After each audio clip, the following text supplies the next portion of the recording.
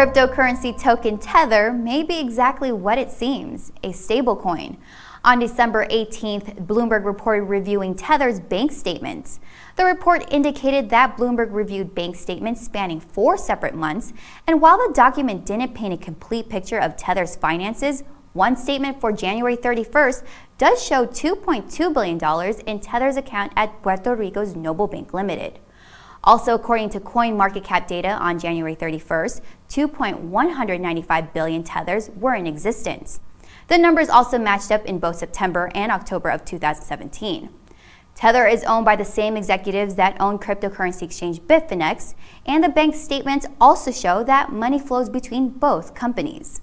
For more on the story, make sure to read the full article on ETHNews.com.